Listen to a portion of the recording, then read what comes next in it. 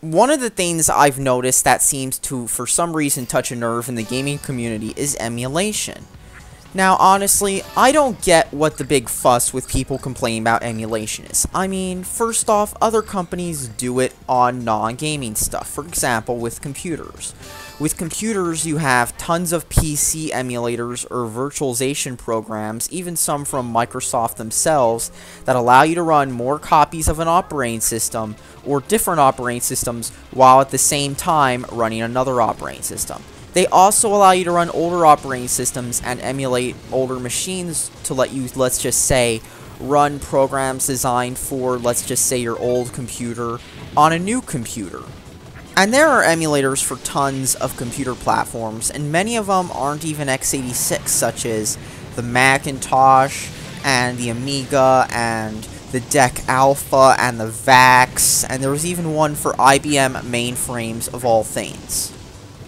And of course, virtualization and emulation have been hot topics in businesses, and while many companies will require valid licenses to run your software, many of them specifically allow them or they just don't care. And while some companies really don't like emulation, notably Apple, which even though they don't seem to care, it's technically illegal to get the Mac ROM to boot a machine with. Same with these other machines where you actually have to dump your own ROM. And of course with Apple, they have in the license agreement that you actually have to have an Apple labeled or licensed machine, which is basically either a Mac or one of the computers from the ill-fated Mac clone program. Meaning technically Mac emulation is only legal if you're doing it on Apple hardware.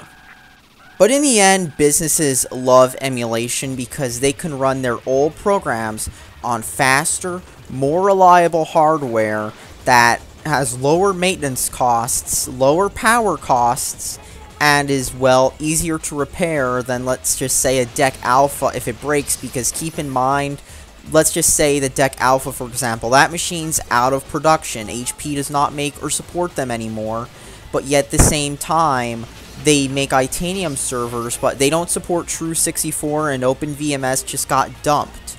So see what I'm getting at? Like, if you want to run your old programs, one of the better ways to do it is through an emulator. And yet when you play games in emulators, you get plenty of benefits too, from improved visuals to the ability to use your own control scheme.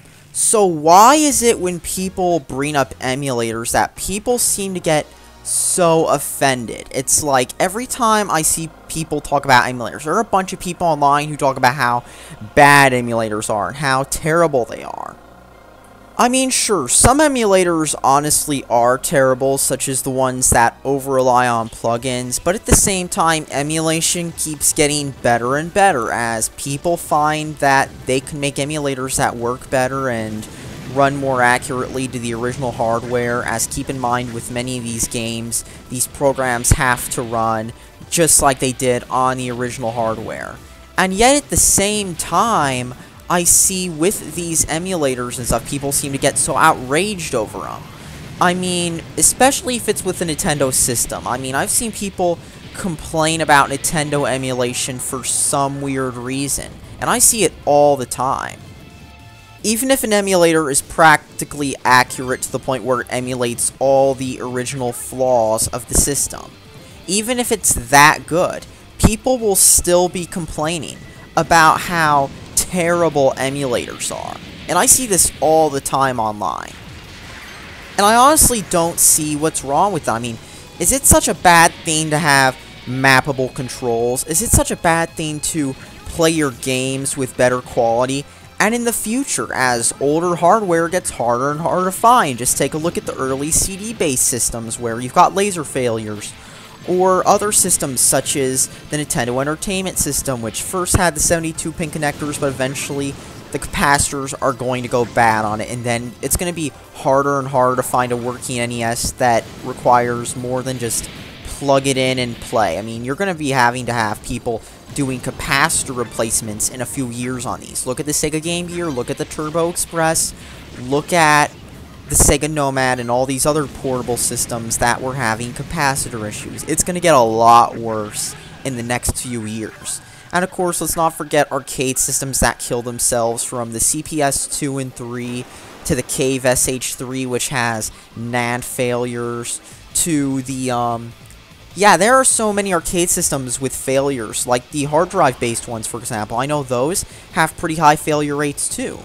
And that's the thing with these arcade systems and game consoles. They're eventually going to die out, and the only way to play them will be on an emulator.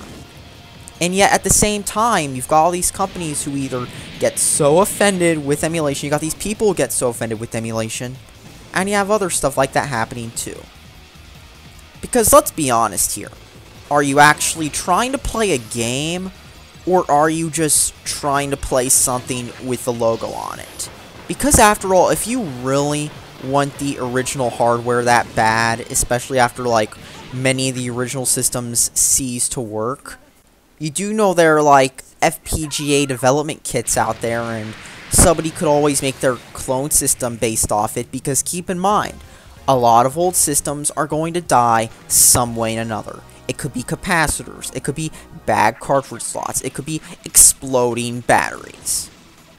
And trust me, if companies want their games to be played more in the future, they might as well embrace emulation instead of trying to desperately fight it. For example, Nintendo, who's one of the more anti-emulation gaming companies. If they put their games on Android, considering how many downloads stuff such as RetroArch gets, or how many downloads stuff such as, you know, random GBA emulators, if you see how much those things get downloaded on Google Play, on the Windows Phone Marketplace, on Cydia or whatever, Nintendo realizes, or should realize, that they can make so much money off that. And that's all I have to say, because these companies need to embrace the future. And that's all. Thanks for watching, and subscribe for more.